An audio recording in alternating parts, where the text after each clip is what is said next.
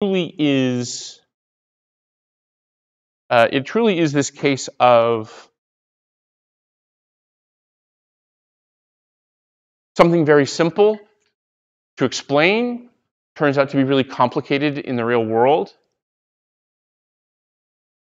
And you guys have been the guinea pigs. This is my first opportunity to do this. I will do it a little bit differently next time. So for those of you who take the class again, you'll get to see the fruits of your pain. I'm assuming that I'm not going to see any of you next time, so I don't know. They haven't even opened up the position at this point, and I have to decide, and they have to decide. Although, in all fairness, I did talk to Ivan about this, and he doesn't really want to take it back over. Kind of enjoying teaching something different, and I know they had a hard time finding qualified people for this. And look, they scraped the bottom of the barrel and they put me into it. So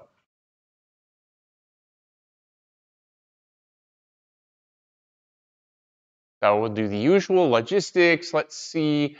Project 4 is now in the, if you still want to do it, the due date is April 13th, capped at 75% credit, blah, blah, blah. There's no extensions for Project 5. Project 5 is a total bear.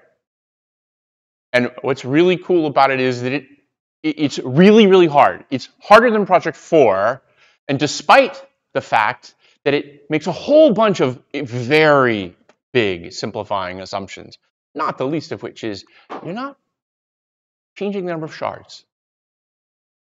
I hadn't actually realized that. I was like, wow, because that's the logical thing to do as you start increasing your capacity. You want to change the number of shards because you want to spread things out. So in Project 5, see, in the ideal world, what we want to do is we want to be able to move individual keys around. But that makes our configuration space really too large because we could literally have millions of keys. You can't send somebody a table of where to send each key. That's not practical. So we bunch them up into some sort of a grouping, and that's what shards are. So there's the balance usually where you have more shards when you get more keys so you can do more balancing, because otherwise what will happen is you end up with a non-uniform distribution. Yes, I know it's supposed to be uniform, but in the real world that's not the way that it actually works. So if I have 6 shards, there's going to be one of them that has more stuff than the others. But shards are what I use for balancing across the nodes. One of the motivations for going through the discussion of chord was, and it's a distributed hash table. A distributed hash table is a key value store, right? It's just a different name for exactly the same thing. One of the motivations for teaching that lecture is this is really how you actually build a balancing key value store where you can move individual shards around. So what you do is you put the routing table in the nodes, and so you get the configuration. Here's all of the shards. But then you go to the shard and you say, okay, I'm looking for where this key is, and you get the finger table back, and it actually has the stuff that says, well, these keys are over here. So you can actually break it down that way. This kind of divide and conquer strategy is very common. If you remember how page tables worked from 313, it's kind of the same thing except infinitely more flexible.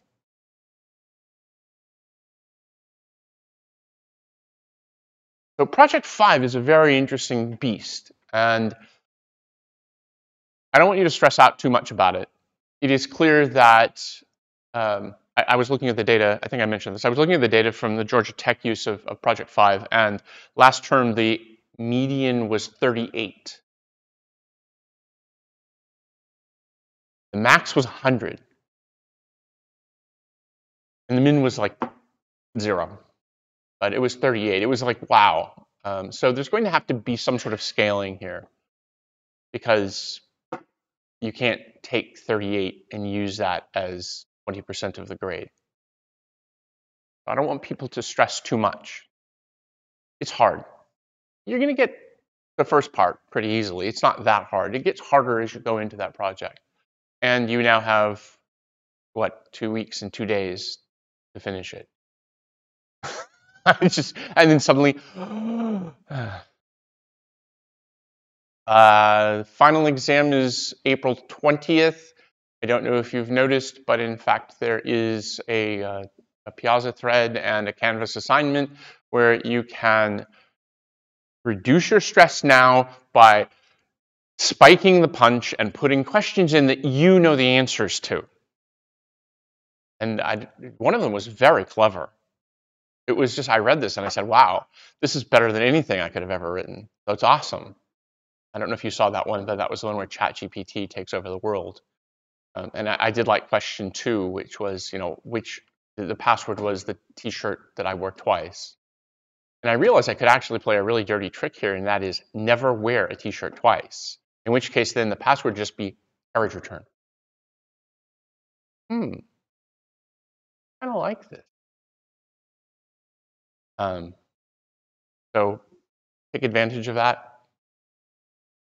Part of this is to make you think back. What did I learn that I thought was important or interesting in this class? So I'm using this also as a feedback cycle to understand what people thought was significant, what people didn't think was significant. Good questions are like that one where they plant a scenario and then they ask you a series of questions off of that. That's great. That is like exactly what I'd like to see. Some of the questions are a little more vague. And that's harder for me to action, right? I mean, ideally, I want you to do all the work here. Here's the question, and here's the 4 answers that I would suggest using, one of which is correct and 3 of which are wrong. Or you could be really tricky and say they're all right.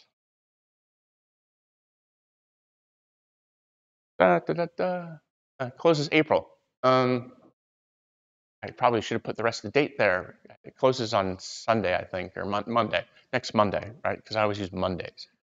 Nothing's changed here. I haven't heard from any of the alternate path people on doing a presentation, so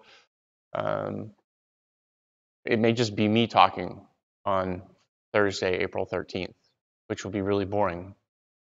But we'll talk about the final, which will be what people are stressing about at that point. Well, no, it'll be April 13th, and the project 5 will still be due, so people will be stressing about that as well. So countdown, this is the last 3 weeks of the term. Today's lecture. There won't be a lecture on Thursday. I just put that up on the website. I'm going to be working on a paper that's due on Thursday. We'll have the Byzantine fault tolerant lecture on the 4th, and then on the 6th we'll have a guest lecture. On the 11th we'll have a guest lecture. The guest lecture on the 6th is actually being presented this week downtown at the Sheraton Wall Center for the ASPLOS conference, Architectural Support for Programming Languages and Operating Systems, ASPLOS. So it's actually a systems conference, and it includes some of the things that we've talked about before. So you can see kind of a real world use for some of what we talked about. It's actually about formal verification and automated code generation. And if I get anybody who wants to do a presentation, we'll do those on the 13th. Otherwise, it's just going to be a review session. So people will probably just sleep in or continue working on Project 5. Any questions?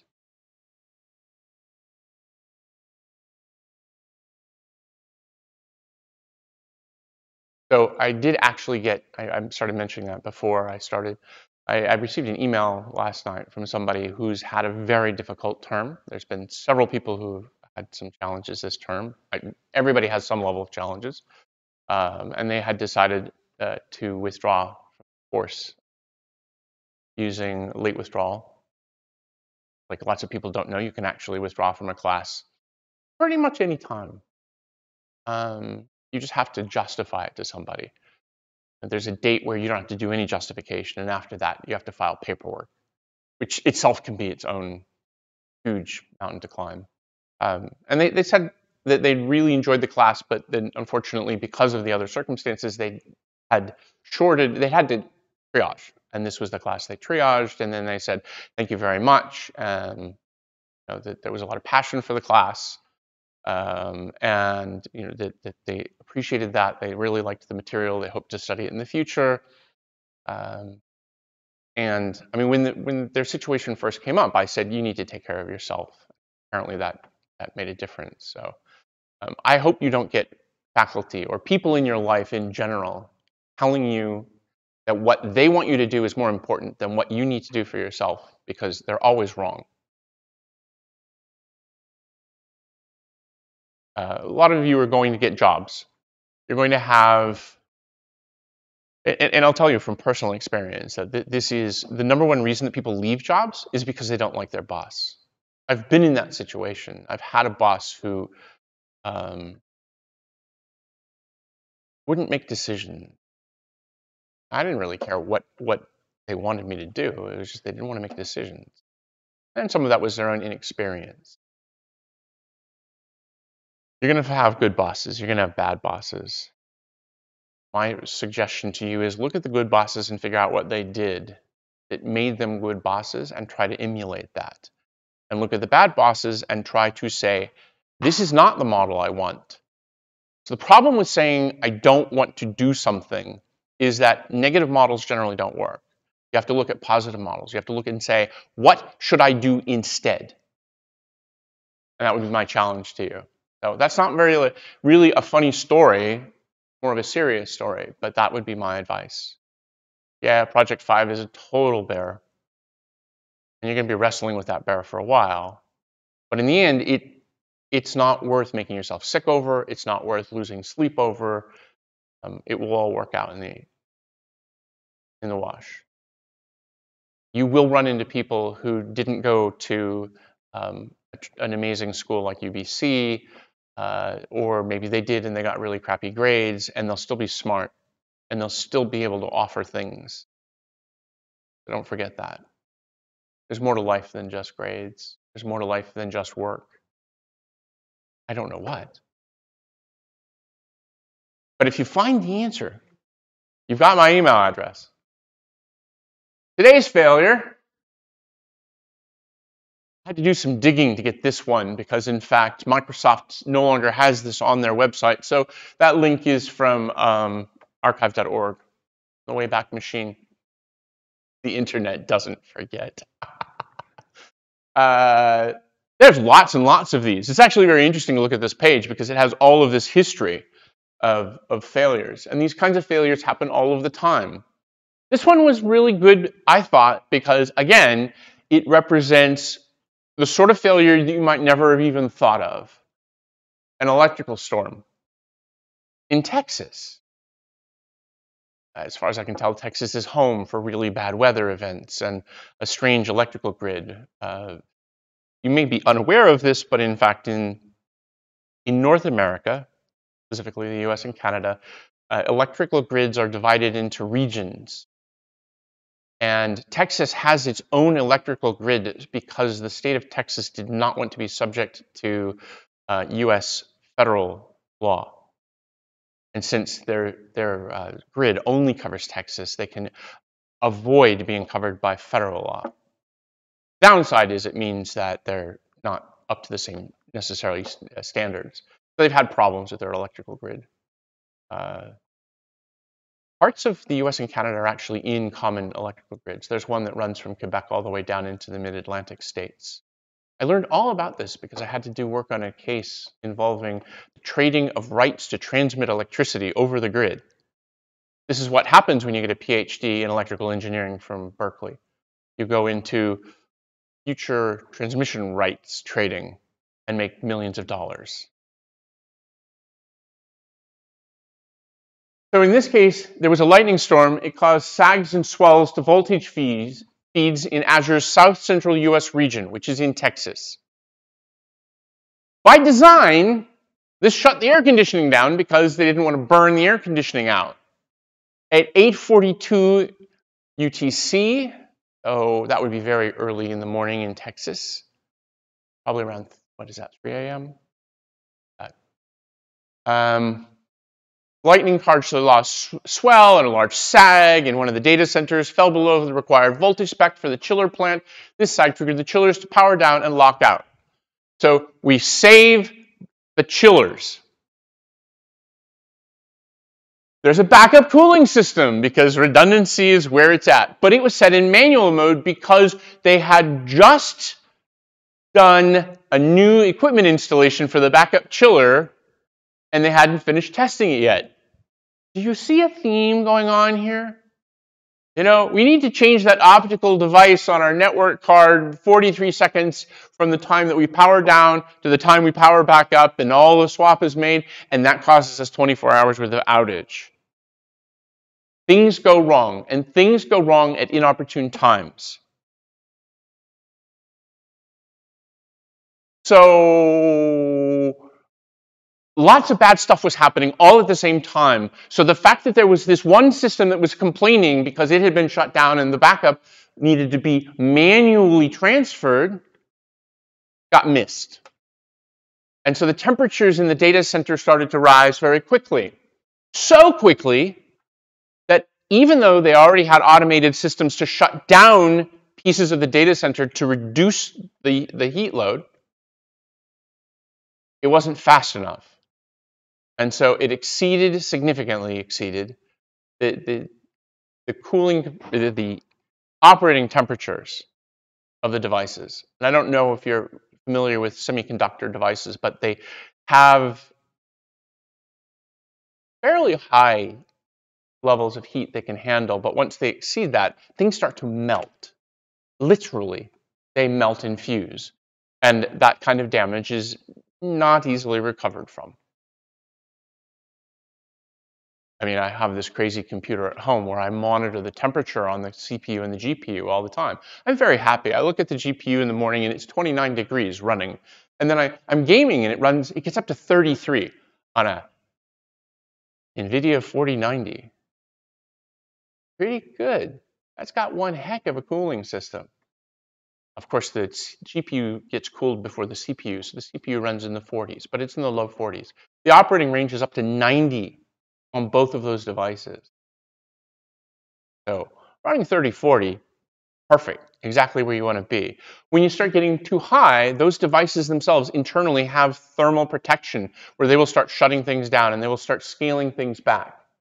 In the Intel processors, they added what are vectorized instructions called AVX512. And one of the interesting problems they have with the AVX512 operations is they run so hot that they actually slow the clock cycle of the CPU down to not melt it. It's crazy. You can see partial failures because of these kinds of heat problems. But the reason we do that is because once we exceed that, sorry, your equipment is fried. You literally have to replace it. Question?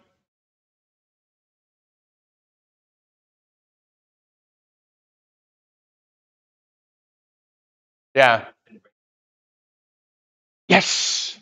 See, that's why you need to have better cooling systems. Yeah, right. And that is a problem with GPUs, is that, so I water cooled my 4090. So I literally, you get this massive card. It's like this, and it's heavy. And then you take the cooling unit off of it, and what you have is this little tiny PCB with a little GPU and a bunch of power amplifiers around it. I mean, it's literally like 10% of the size of the card. That's it. And all of the rest of it, this massive fan, this huge heat sink, massive fans, 3 massive fans, huge heat sink, all of this stuff is there to pull the heat away from that processor. I mean, it's insane. When you actually look at them, it's insane. And you can see, if you ever take one apart, you can actually see why, oh yeah, I could see how running that would cause it to fail. Because if the heat rises too fast, you don't get a chance to thermally clamp, and you're kind of broken. And you wouldn't be very happy if your 3080 melted down. Although, you know, 3080s are so yesterday.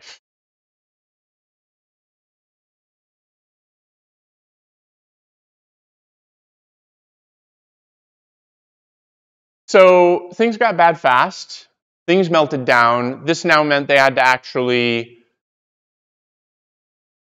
make some hard decisions. And they decided that they would do reduced service rather than lose data. See, this is the interesting thing about all of these failure cases. At some point, the automation doesn't do the job, and someone has to step in and make hard decisions about what are we going to do to fix this. Are we going to go to the backups that we find out are no longer in S3 like they should have been? Oops, hate when that happens. And you see these levels of redundancy. And when you're finally down to that last safety net and that's all that's left, you hope that it holds you. Because when that last safety net goes, you now have actually lost people's data. You've actually violated service level agreements. This is why people pay big bucks to do software development in this space, and hardware development, and facilities management, and all of these things. Because these become critical services. I mean, you know, Diablo 4, you can't play if the data center is melting down. And that's catastrophic for somebody. It's just really interesting. They actually had to replace hardware in this one because it melted. And so the takeaways here, unexpected things happen at the worst times, failures compound, recovery is slow and painful.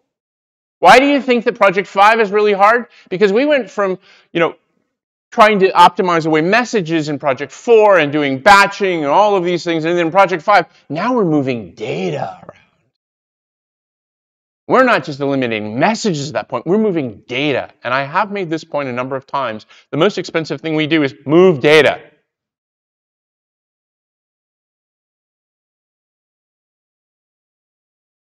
Backforce service failure led to a whole variety of additional failures, which you still can find blogged about. Interestingly enough, I found that the VS Code blog, Visual Studio Marketplace, had comments on this particular outage and how it basically took out a bunch of their services because they didn't have replication. They had one copy in this data center in Texas.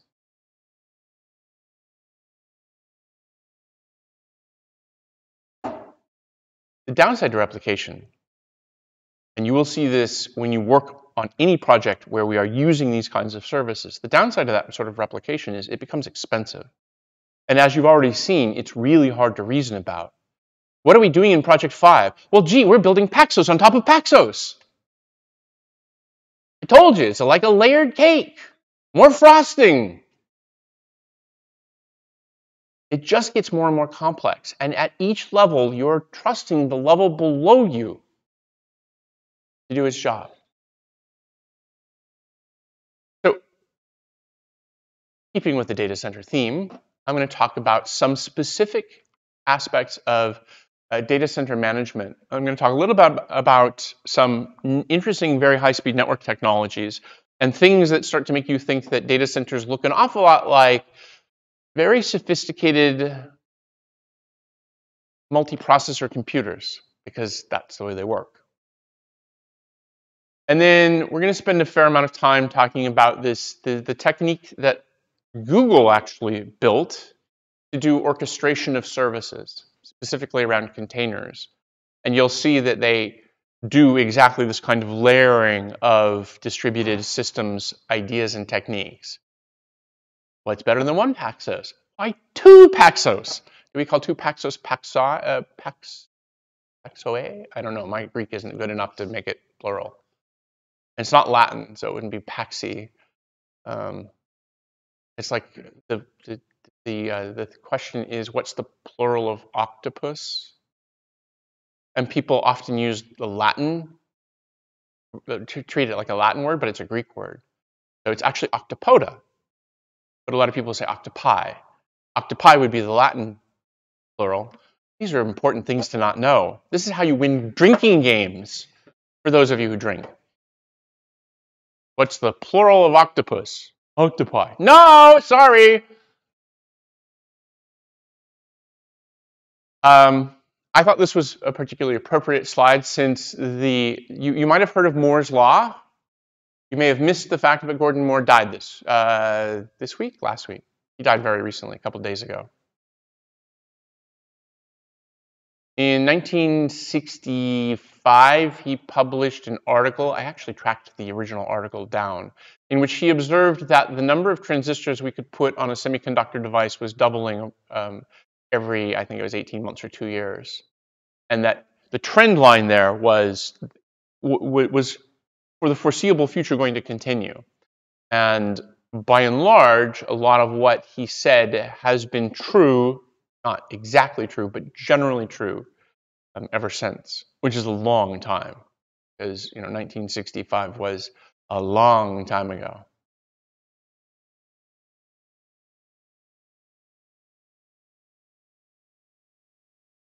We have achieved this through a variety of techniques, not just packing more transistors onto a piece of semiconductor material, which we continue to do. We have, I don't know if any of you have ever heard of TSMC. TSMC is a company that specializes in the manufacture of very, very, very, very dense processors. For all intents and purposes, they are the world's leader at doing ultra-high density processor fabrication. Everyone else is, and there's not everyone else, there's like 2 other companies now that do anything in this space. It's become very rarefied. The stuff they do is absolutely insane when you get down to it. There was has anyone heard of TSMC? Yeah, a couple people, right. Yeah.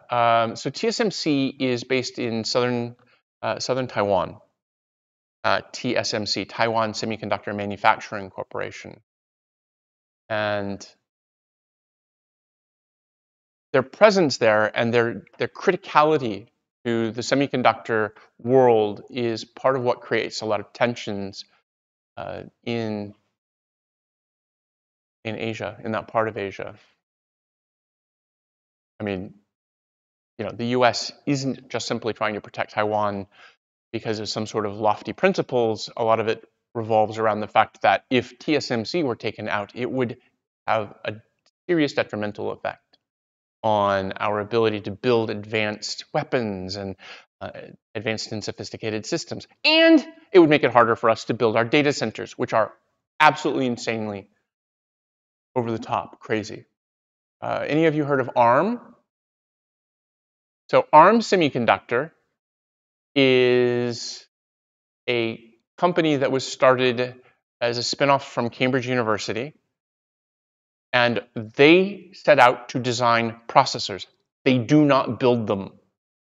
Almost all of the ARM processors now are built either by Samsung or TSMC.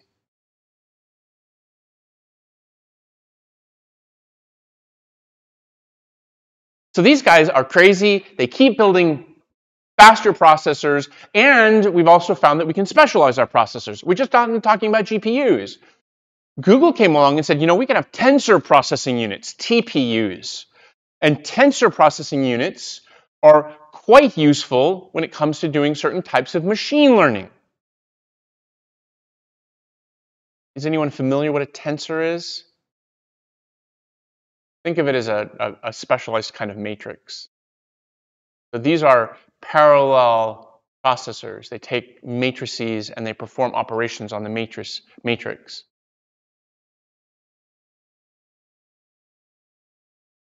Another thing that we're now doing is we're disaggregating.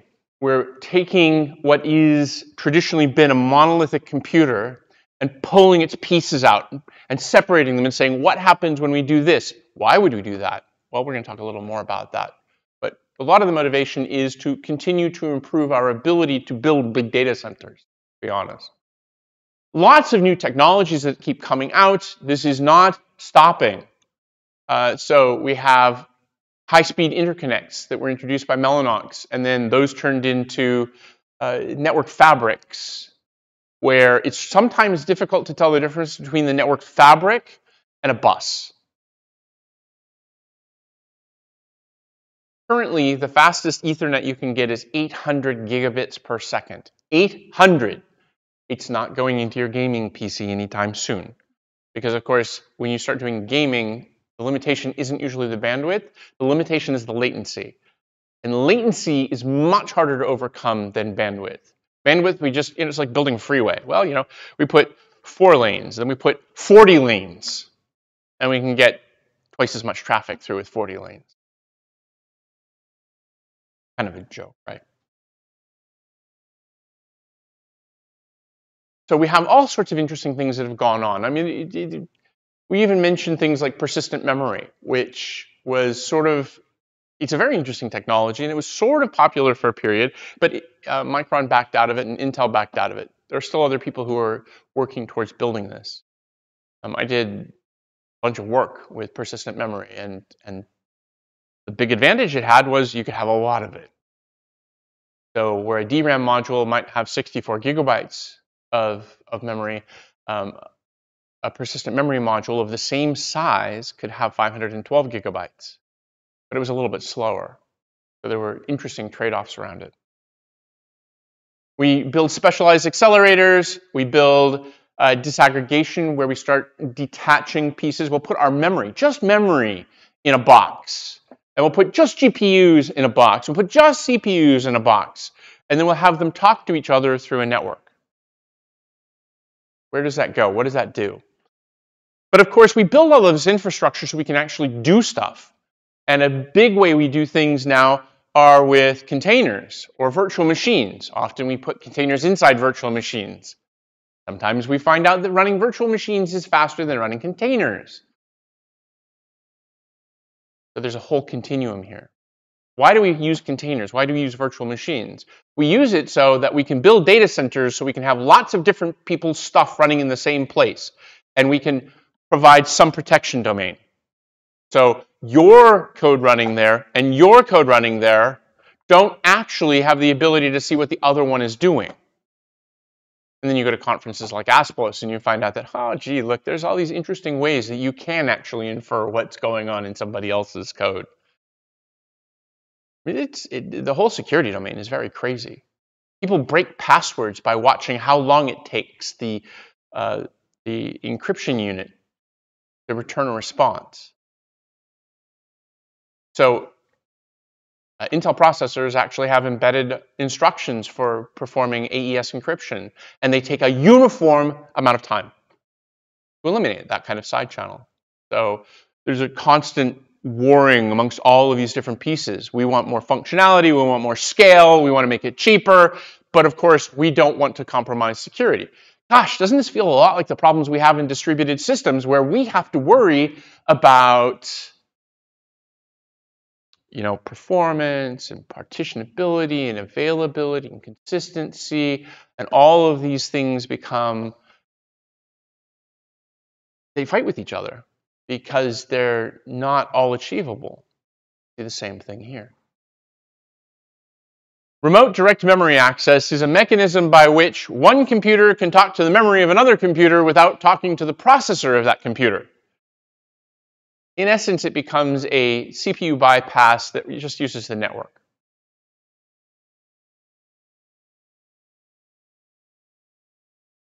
So one of the benefits of RDMA is that it actually provides higher bandwidth and, very importantly, lower latency. Well, if I take the CPU out of the way and I put this network connection in the middle and I have one processor over there talking to some memory over here, it does kind of look like a big multiprocessor machine. It's just like, every time I look at this, I go, wow, this just feels like the way they used to build multiprocessors 20 years ago when I taught classes like how to debug blue screens of death for people who are building 32 processor PCs. It's hard to call a 32 processor PC that you spend millions of dollars for a PC, because it was Unisys, so it was effectively a mainframe. Oh, and people still use mainframes, which look an awful lot like the things we're talking about. They're very expensive because they have these high-speed interconnects and they basically build very scalable architectures. So the biggest trade-off with using RDMA-based technologies is they tend to be higher priced. So they're more expensive. You're getting better performance, but you're paying for that performance. And it's not linear. And when you go out and buy yourself a high-end sports car, what you get for $100,000 versus what you get for $3 million, the $3 million car is not 30 times faster. It's maybe 30% faster. So you really pay a lot as you get higher and higher on that performance curve. So the original idea around RDMA came from research in the 1990s, ancient stuff. Virtual interconnect architecture, VIA, was proposed in the 2000s. Mellanox introduced this technology called InfiniBand, which was a network mesh, high-performance network mesh. About half of the top 500 machines, supercomputers, actually use InfiniBand for communications. Now, usually what happens, we start building these really fast services, and then somebody figures out how to move some or most of that ability into cheaper devices. So we have these things called RDMA over converged Ethernet, which are network interface cards that perform RDMA directly in the card. Often they have a piece of firmware. So since it's firmware, you can reprogram it. You can actually change what it does. And that runs in the network card. So that's how we get the CPU out of the way. The network card has its own CPU, really. And it has the logic necessary to go fetch something out of somebody else's memory. There's an internet-wide version of RDMA called iWarp. Haven't actually worked with iWarp. I was like, wow, that's just kind of funky. In bidirectional RDMA, we can move data either way. So it's not a client-server model, it's a peer-to-peer model. But we can actually have more of a client-server model. And this one's an interesting model because it starts allowing us to do things like direct cache injections. So I'm performing the processing over here, and over here I'm changing the data. And by the way, I can actually make sure that that CPU's caches are correctly serialized. Now, this CPU is not doing that work. It's this network card here that's doing it. The network card is the one that's actually injecting data into the CPU's cache. Those are pretty unusual architectures, and they're expensive. But for particular purposes, this may be justified. Last I checked, and I admit I haven't delved into this too closely. Last I checked, the fastest key value store used RDMA. And it was able to do like 150 million key operations a second. And it's all done with NICs and RDMA. You can do communications like RPCs, standard remote procedure calls, over RDMA. And they can be either one-sided or two-sided. Two-sided makes it really easy because that means you can just simply make it just looks like another network interface. You don't have to really change your software stack to deal with that. One-sided means that you do have to do some change because the flow is only going in one direction there. So sometimes, like if you had a high amount of data going one direction and you just need a control going back the other, you might use this architecture. Yes?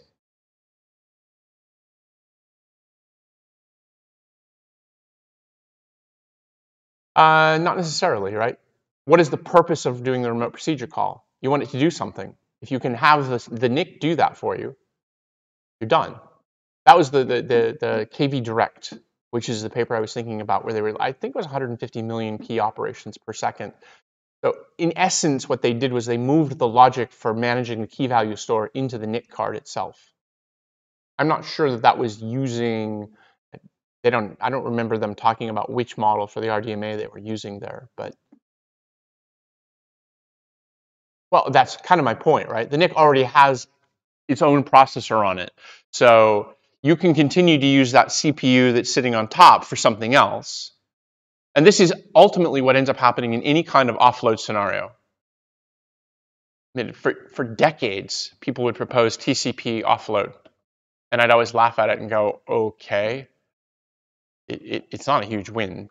But it is enough of a win that people now actually do it. And the idea was that you can compute the TCP checksums on the NIC card itself rather than computing them in the CPU.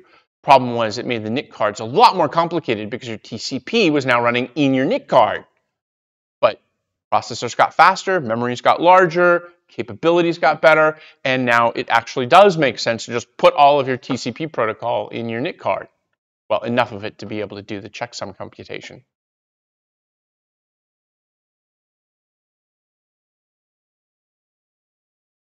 Yes. It's totally about the communications cost of the CPU. Yep. So the interesting point here is that as networks get faster, they approach the speed of the bus between the CPU and memory. And in essence, this is a recognition of that fact, of the idea that, gosh, remote CPU, local CPU don't really care much. But to me, that looks like NUMA architecture. It's just a way of letting somebody far away talk to my memory without actually coordinating it with me. And that can be performant in some circumstances. But again, these are specialized techniques. These are not general techniques. You're not going to see this happening on your home PC anytime soon because there's nothing that would drive its need. But in data centers, where we really do want to have key value stores that can support 150 million key operations per second, it might make sense.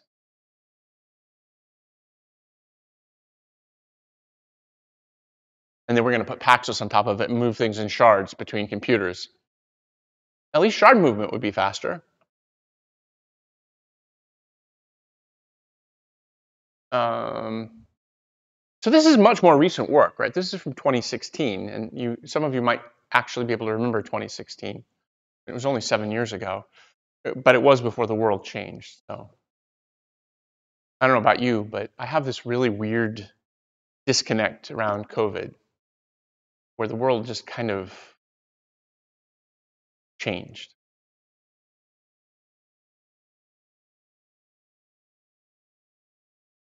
And so we can actually see that, one of the benefits is this RPC over RDMA actually scales really well. Look, it's nice and linear, and our ability to read stays flat, even though our ability to read in the old model of just doing read operations went down. I think persistent memory is really interesting, and I'm not sure exactly what drove Intel to abandon it. They did. Maybe I'm just bitter because I did a whole bunch of research on this stuff, found out really interesting things about machine architecture, and then they said, we're not going to sell this anymore. One of the big benefits is in density and size. The fact that they take less energy and the fact that they allow you to have a lot more addressable memory in the same volume. Very interesting. But I thought Intel was, in all fairness, I was pretty critical because Intel was trying to put them on high-end machines, and I think it was the wrong place to put them. I actually thought it made sense to put them on low-end machines where, gosh, if I'm putting a sensor out in some place in a field where it might be running in and out of power, I'd really like to actually have some place where I know that once I put the data, it's not going to disappear. Different usage models. And so it may very well just be that the technology needs to find the problem that it's going to solve. And this will come back. I would point out that flash memory took more than 30 years to emerge as a primary storage solution. And now we buy NVMe devices because they are cheap and fast and high density and persistent.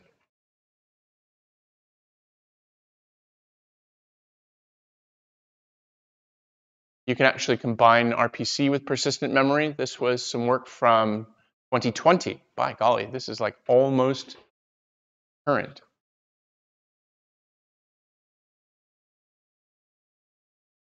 One of the things that we did in our projects is we talked about logs.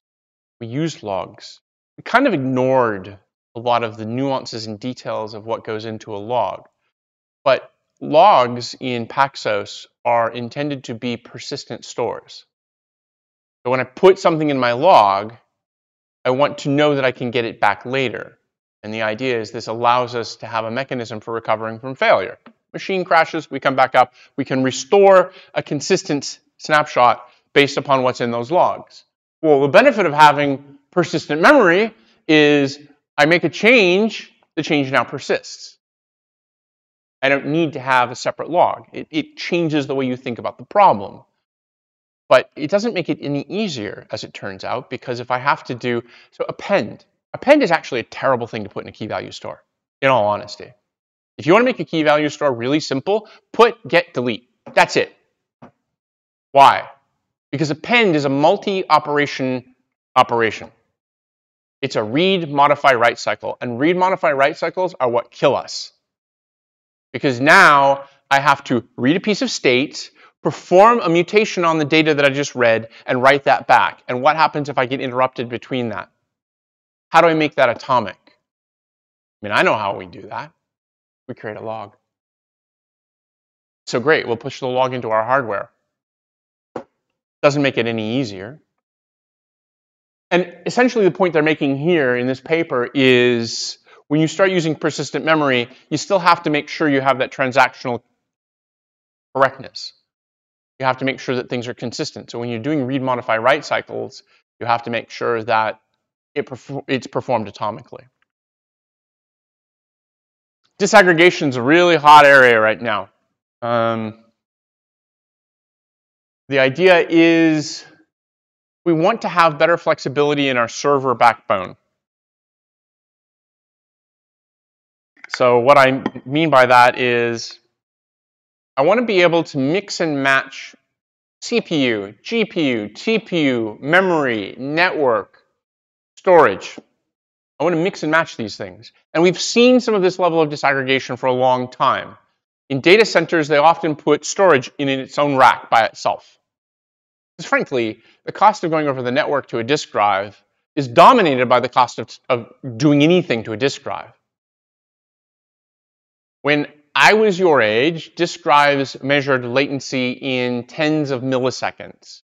And now, today, we measure disk drive latency in tens of milliseconds. It hasn't really gotten a lot faster. Sometimes we can get sub 10 milliseconds. But the real problem is when you have something that's going around and around and around and the head stays stationary, you have to wait for the rotational delay. It just takes a certain amount of time. That data's over here, now it's over there, now it's over there, now it's over there, now it's under the head, now I read it, now... And you can't, well, you can make it go a little bit faster. So the cheap drives turn at 5,400 revolutions per minute. That's flying very fast when you actually think about it. The fast ones will do 10,000 revolutions per minute, twice the speed. But I can't overcome the physics that's necessary for turning those things. The way that we build disk drives is insane at this point. They're all hermetically sealed. They put lubricant. These heads float off the surface of the disk drive about a couple atoms off the surface. It's pretty crazy how very, very close they run. Can you imagine skimming across the surface of the Earth? You know, a couple, I don't know, nanometers above the surface of the Earth? Don't hit it, because that's bad. Yeah, it's crazy. I mean, and yet we can't overcome those things. But so that's why putting disk drives into racks as a disaggregation technique made sense. And then somebody said, well, this is cool. How about if we put DRAM in there too? And how about if we put all our GPUs over in a different farm? Because now we can concentrate our cooling over there because they generate a lot of heat. Actually, disk drives generate a lot of heat as well. But maybe it's different. And what is the benefit of doing this disaggregation? Well, the primary benefit is it allows us to mix and match what we need with what we've got. If I sit here and I build a computer, I have to make choices in advance. How much memory, how much CPU, how much storage space, what size NIC. And if I need to change that because my needs change, I got to rebuild the damn thing. And the reality is, in data centers, that's what we do anyway. I talked about that before. They literally build these things off-site. They bring them in on a forklift. They put them into place. Boom, bolt them to the floor. Somebody comes in and wires them up. And there's redundant hardware there, and so on and so forth. And when things go bad enough on that rack, we turn the rack off. Nobody physically goes in and flips a switch. It's all electronically done. It's all remote, right? And then that will be scheduled for replacement. And so then next month, the forklift comes in and it starts pulling the old racks out, and it wheels the new racks in, and we keep repeating this process. Well, okay, since we're doing it this way anyway, I don't actually care whether my forklift is lifting a computer, 25 computers, or a big array of storage, or a whole bunch of just CPUs. And in some ways, it makes it easier for me to deal with from a failure domain perspective, right? If everything in that rack is all CPUs and 2 of them die, I can keep running that rack. I can probably keep running that rack until 75% of them are dead.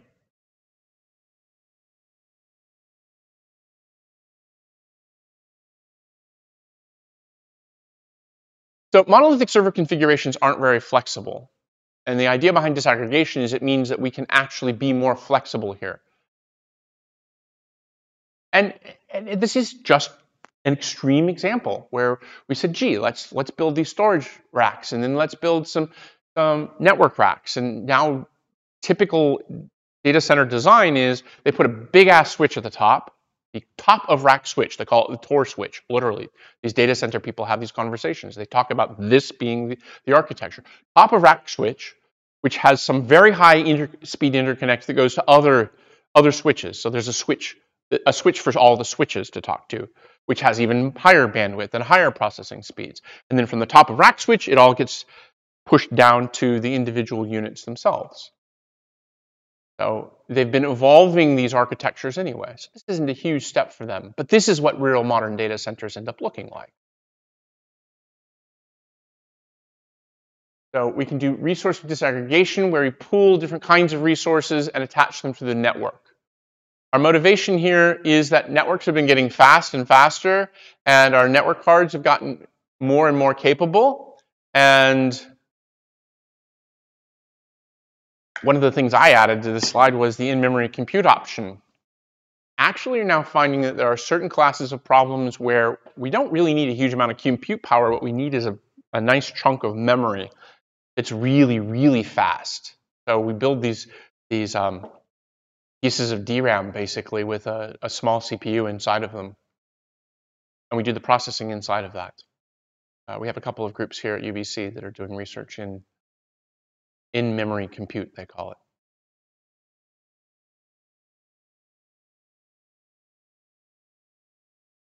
Most of the next set of slides come from a paper called Lego OS, which was presented in 2020 at OSDI. And it's all about how do we separate our processor and memory? How do we disaggregate, in essence? So we're going to do this stepwise. So we start off with our standard architecture here, where we have a processor with CPUs, some cores, a TLB, a last level cache, a memory management unit, and then some DRAM. So the first thing we're going to do is we're going to move our memory across the network. Okay, everything else there stays the same. The difference is that instead of talking across the memory bus, now we're talking across a network. Okay, not too hard. Everything else stayed the same. We still have page tables, we still have an MMU, we still have a TLB, a last level cache, some CPUs. What happens if we move the TLB and the MMU off of the CPU? Well, what we've just done, and this is actually a big shift, what we've just done is we've moved the virtualization domain. See, the reason we have TLBs and page tables in the CPU is so that we can translate virtual to physical addresses. But now what we're going to do is we're going to move that off and put our virtual memory domain off the CPU. This starts to become much more interesting. Wow. Well, now our page tables are, of course, in our memory.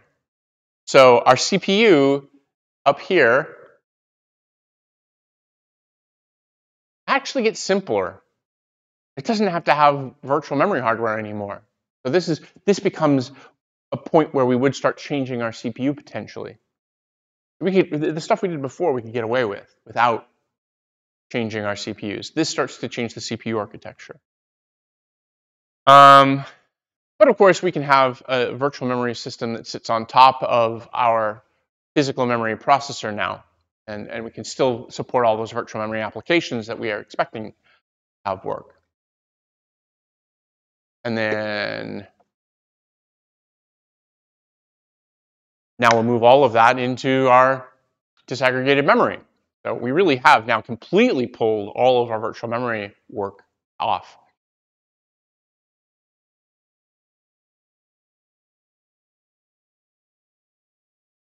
Each of our CPUs has its own little virtual address space. They get an isolation model here.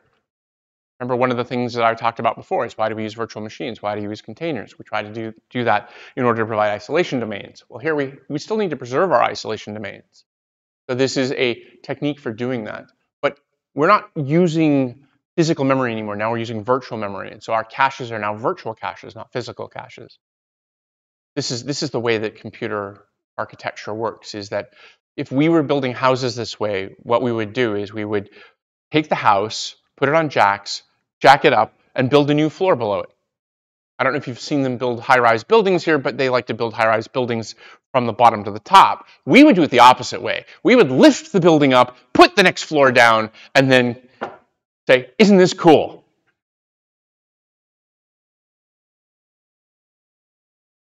So there are some interesting challenges with disaggregation. In fact, networks are actually slower than local memory bus. They have between 25 and 50% of the bandwidth capacity, although that's improving. An 800 gigabit per second Ethernet actually is about as fast as a local memory bus on most computers.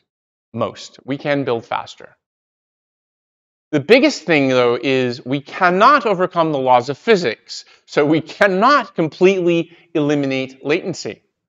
See, when we move things, when we disaggregate them and move them apart from each other, it takes longer because we can't go faster than this magic universal constant, the speed of light in a vacuum. And actually, the speed of electrons in a copper wire is below the speed of light in a vacuum. There you go, today's physics lesson. Don't worry. All we need to do is just simply realize that we just have to get them faster than the speed of light, and then we're fine. Because if you actually look at the equation just simply says it's hard to go the speed of light. It gets harder and harder to get to the speed of light, and if you were on the other side, it actually gets harder and harder to slow down. This is how we end up with time travel stories. So we're going to use that extended cache in our CPU. We're going to add DRAM and hardware-based memory, host-based memory in the CPU.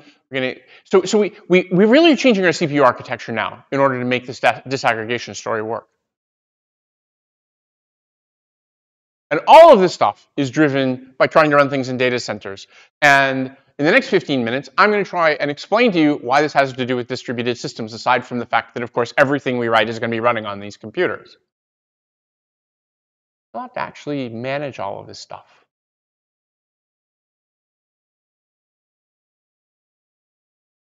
And these data centers are absolutely insane. If you ever get to go and tour one, you probably won't walk into an operating one. Even when I was in college, and I would walk into, we built a custom designed machine room with lots of foam, acoustic foam on the sides of the wall. So you could walk in and you could hear the machines were loud, but it didn't echo very much. You still put hearing protectors on as well. And they're very loud.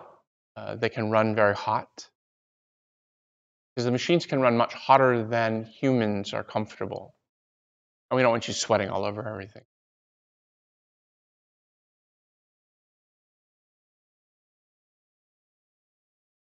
Disaggregation.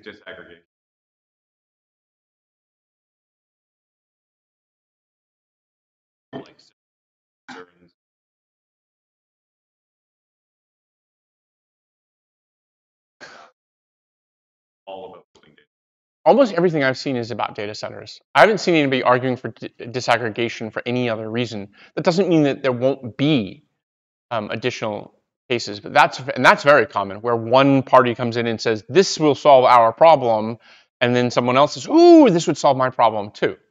So, maybe this will build you a really cool gaming rig. I don't know. I mean, I don't know how anybody could afford to have a place to live in that would be this size, but that would be one hell of a gaming rig. One of the big challenges in running data centers is managing them.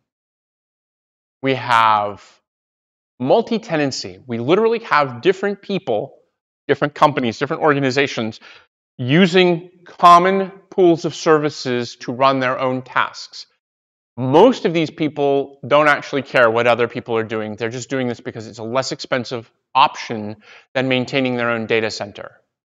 But there are always some bad actors out there. We know what you've been doing.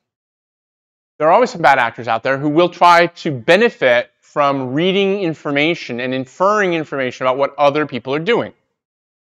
And this has been true in multi-tenancy computing for a very, very long time. So that becomes one of the issues for us. So we divide up individual tasks into smaller units. You can call them a process or a task. We have different sensitivities. Some things are latency sensitive, some things are bandwidth sensitive. Of course, some things are both. And those we get to charge a lot of money for. Some things are compute intensive. Sometimes we have to have accelerators. We need GPUs, we need TPUs.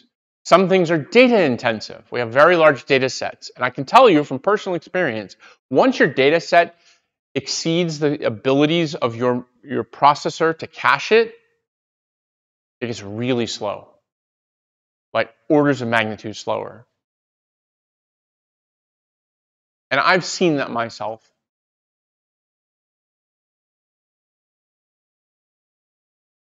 You have the business model here requires things like service level agreements, which basically say, this is the level of service we guarantee we will provide. And if we don't provide that, then we're going to have to give you some sort of recompense for that. In the Azure meltdown, they actually commented on the fact they had to refund people money as a result of that.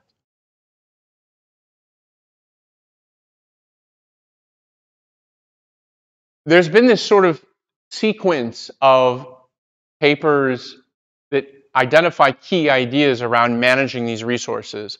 One was Omega, which was presented at Eurosys 2013. Another one was Borg, which was presented at Eurosys 2015. I don't know why Eurosys seems to attract these management papers, but that's probably because I think both of those are actually North American groups presenting at Eurosys. I think it's just because they wanted to have an excuse to go to Europe for a vacation. Sorry, a conference. I would never do that. I'm not going to Rome strictly because I want to visit Rome.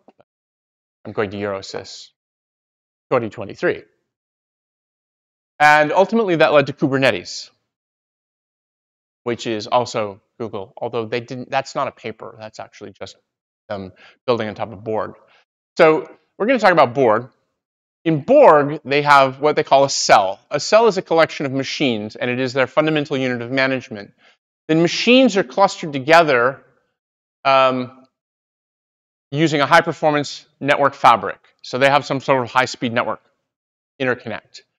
A cluster then is a set of machines in a single data center building, and then a data center, a site, is a collection of data center buildings.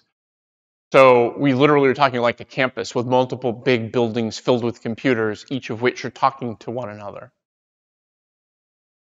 Their failure domains are separated at multiple levels here. Each of these represents one of the potential failure domains. Question in the back. No, this is literally buildings. At this point, they really are talking about physical facilities. All of these data center things, you do Google Cloud Platform or Azure or Amazon Web Services, they all are built like this. And I mean, Supermicro has a facility down in the Silicon Valley that they do pretty much the same thing. People outsource their data centers. Now, in that case, Supermicro tends to specialize. They tend to do, like, a building might belong to one customer.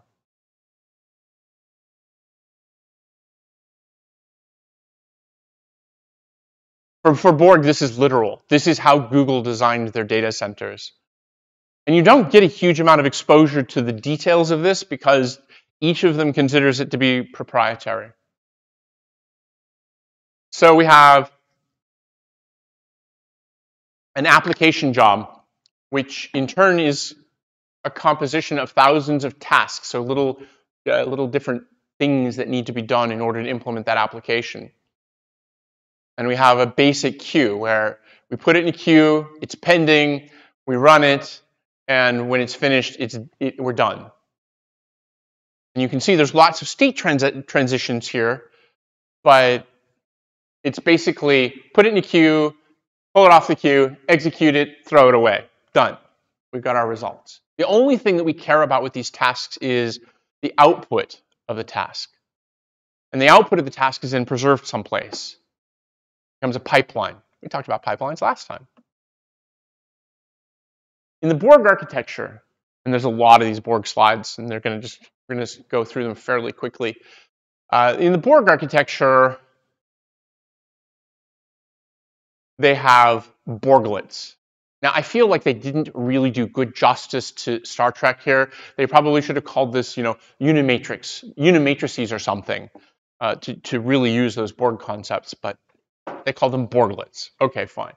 So we have Borglets. We have a Borg master. So each of our racks has a Borglet in it. And that Borglet is talking to the Borg master. I don't know who makes up these. And you'll see they actually have a link shard. So they shard their link. So it looks like these are one logical service, but in fact it's sharded across multiple underlying servers. We've seen this concept of sharding because that's what Project 5 is about. This whole idea that we can disaggregate a service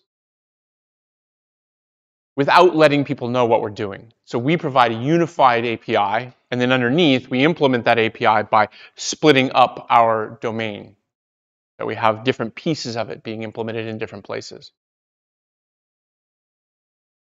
The Borg master is actually the logic center, the brain. There's one Borg master in an individual cell. It handles all the requests, and it maintains the status of the jobs. The cell state is ephemeral, so it's only stored in memory, and so if the Borg master reboots, all that state is gone, and we have to reconstruct it. It does maintain a pending queue. The pending queue is actually persistent, as I recall. So if we reboot, then we can recover and know what we were supposed to be doing. Because that's our service guarantee, right? We have a client who asks us to do something or to do lots of somethings, and we want to provide continuity for that. So if there's a transient failure, we come back, we want to be able to continue where we left off. The Borg master assigns tasks to individual machines. It then monitors all of the machine state inside of the cell. So we have a scheduler. Now, the interesting thing about Borg was they chose to put the scheduler separated. So how things get scheduled to run is actually flexible. You can change the scheduler, and they do. You can change the scheduler depending upon the needs and the guarantees and, frankly, how much somebody's paying. So we can have priority. One of the benefits of Borg was they have this ability to mix production and non-production jobs. They, in essence, are building a great big multi-processor machine with tens of thousands of nodes and preemptive scheduling. Because at non-production workloads, hey, we're just sucking up some cycles because nobody's using them right now, are lower priority. And if somebody comes along who's paying, get out of there. We're letting the paying job go. So this provided them with a lot of flexibility. And as you get a lot of resources, this kind of flexibility actually pays off pretty well.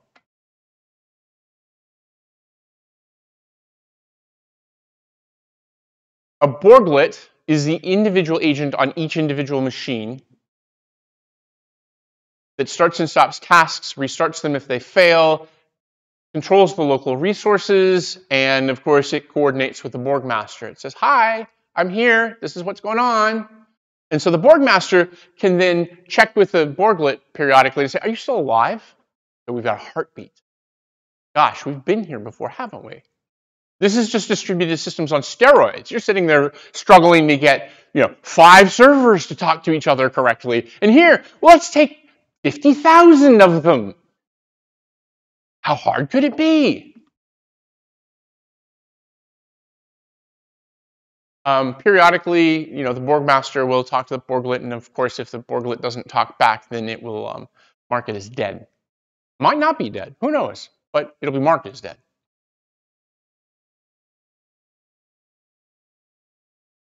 Of course. Actually, the Borg master uses a Paxos implementation. So the Borg master has 5 replicas. Hey, we're back to 5 servers. Isn't this great?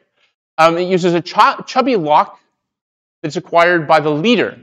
And this is how you find out the leader. So this is the way they get their configuration data, is you go and you try to grab the chubby lock, and the response says, sorry, it's already locked, and it belongs to so-and-so. Like, okay, that's sort of an interesting way of implementing a view server. But that's what they do. One of the interesting things is when you start looking at these Paxos implementations, you realize that how you elect the leader differs across them. View stamped replication, they just picked it by network address. Lamport came along and said, well, maybe we don't have network addresses, so we'll just simply give everybody their own unique ballot numbers, and there'll be some sort of increasing numbers, and we've sharded the ballot space, and good. So how we choose the leader is actually more flexible, and this is just Google saying, hey, we could choose the leader using the chubby lock service. Question? Chubby is a distributed lock manager that we talked about, I don't know, 2 months ago or a month and a half ago or something. It's the thing they use the atomic clocks for. This is great. So only the leader in the Borg master collective chooses the cell state. So I guess that would be the Borg queen.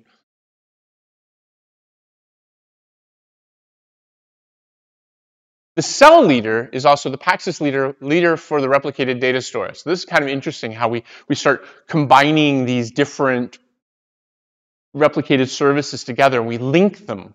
And this is, again, another common thing we see with Paxos. When we went to multi-Paxos, we used one Paxos implementation to pick a leader, and then we used the second Paxos implementation to pick a value, and we linked the first to the second by including the ballot number. So we're just doing the same kind of thing. We just glue these pieces together with sequence numbers. Awesome. Lots of details here. Failover time is approximately 10 seconds. Borgmaster does rescheduling of preemptive tasks, reduces correlated failures by spreading things out. It also keeps track. It actually has this learning facility where it actually checks to see what combinations have not worked well in the past, because maybe there's something that causes that 3080 to melt down. So we'll use that 3080 because it's got better cooling. And so it does learn. It has really good scalability. It can decouple the tasks from the scheduling. We get asynchronous updates in the pending queue. We can use different schedulers. A lot of flexibility here. We have to have efficient communications. We've just disaggregated absolutely everything, and we are totally dependent on the network functioning reasonably well. So of course, we have to have really good communications here. Optimize things. Again, like I said, you figure out which machines and which tasks go best together. I mentioned that you can mix production and non-production workloads. Some scheduler optimizations. I'm not going to go into great detail here. If you really want to know, there's a whole paper about Borg. But I'm going to push through. We do get performance isolation here as well, which is kind of cool. They have application classes that keep track of what kind of workloads things are, and it will schedule things based upon those requirements. Oh, that's got lots of CPU over there, so I'm going to make sure that the CPU intensive things are there. That one needs a lot of memory, so I'm going to put it over there where I've got a lot of memory. This is one of the reasons why the disaggregation becomes interesting, because in a disaggregated environment, you don't actually have to move the task, you could move the resources around as well. So that brings us to the end of this. What did we talk about? We talked about all sorts of interesting things, data centers, high-speed RDMA, heterogeneity, really important actually in building robust distributed systems. Homogeneous environments are actually fragile. Resource disaggregation and resource management and orchestration. And all of this ends up involving the things we've been talking about in this class. You know, even in the case where we were building disaggregated hardware, the reason we ended up building things on top of that was because we needed to have replication. And the moment we introduced replication over a network, guess what? We got one tool in the tool chest, and it's called Paxos. We can call it anything else you want. We can call it PMMC, we can call it view stamped replication, we can call it Raft, but it's all the same protocol. That's kind of the scary thing. We've spent an entire term talking about effectively one algorithm. And it's hard to wrap your head around that algorithm because the order of operations is not well defined. Questions? He's putting his jacket on. He's ready to go. No, I'm done. Awesome. Well, then I will see you next Tuesday. Enjoy your Thursday off. You can sleep in on Thursday.